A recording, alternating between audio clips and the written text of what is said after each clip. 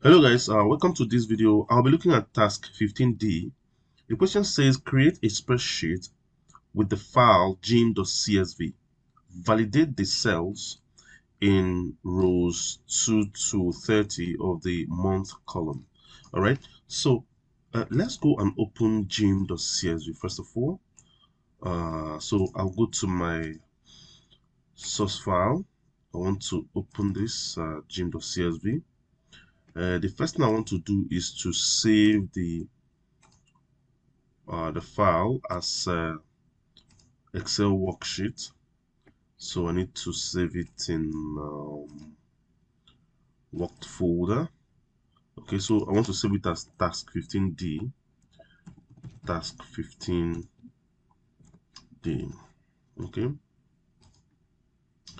Now we want to validate from the question. We want to validate this column, right? The month column, so that it only accepts numbers between 1 and 12. So this is similar to what we did in task 15C on access. Okay, so what you want to do is actually to select from 2 to, let's say, 30, C2 to C30 or 31. Let me just look at it like that.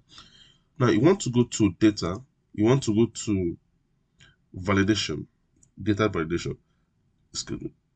So this icon might look different from yours. So of course, you're going to get it from data tools.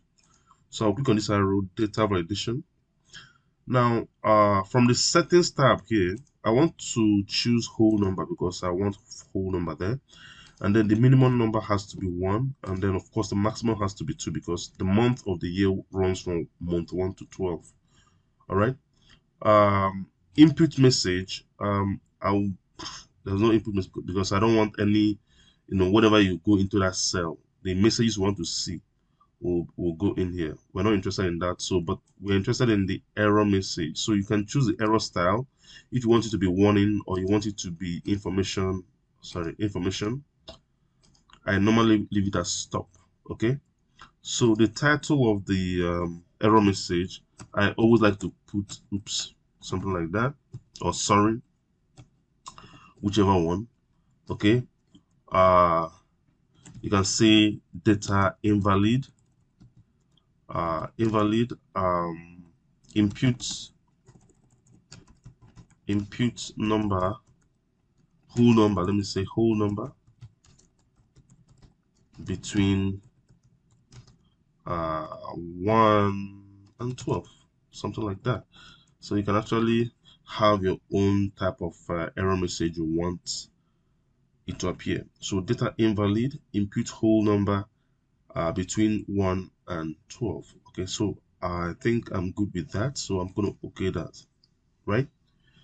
So anytime you're entering the next record, right, and then you want to you have a number in here between 1 and 0, is going to accept that. So let's assume I want to put something like let's say so the 12 is already an extreme data. So let me put a normal data. Okay, so let me put like 2. It's going to accept that.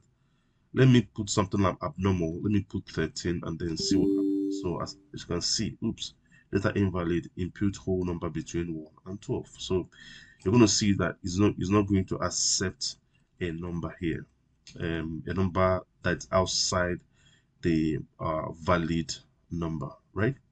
Good. So I think that answers that question. Okay, so we're able to validate that column, right, from column 2 to, sorry, yeah, from C2 to C31, if I'm not mistaken. Okay, so that's how you validate a cell or range of cells or something like that. All right, so thank you so much for watching this. I'll see you in the next one. Don't forget to subscribe and share the video and also like the video. Thank you. See you in the next one. Bye.